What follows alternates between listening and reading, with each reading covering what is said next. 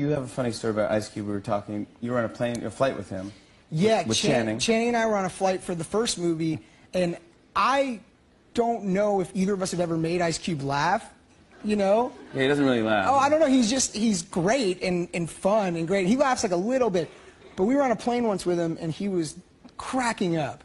He was like dying laughing. He's watching a movie on his laptop. And you were in front of him or behind? We were in front, and Shannon and I were like, "Whoa, what, Ice Cube's laughing like really hard. Like, what do you think he's laughing at? You know, like we got to figure out what it is so we can make him laugh." Yeah. And we walked by the computer screen, like we walked by to go to the bathroom. We looked, and he was watching Friday.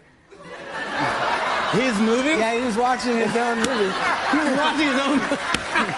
He was and dying. Really dying laughing? He couldn't get enough of it, man. I love that story so much, man. It's so good.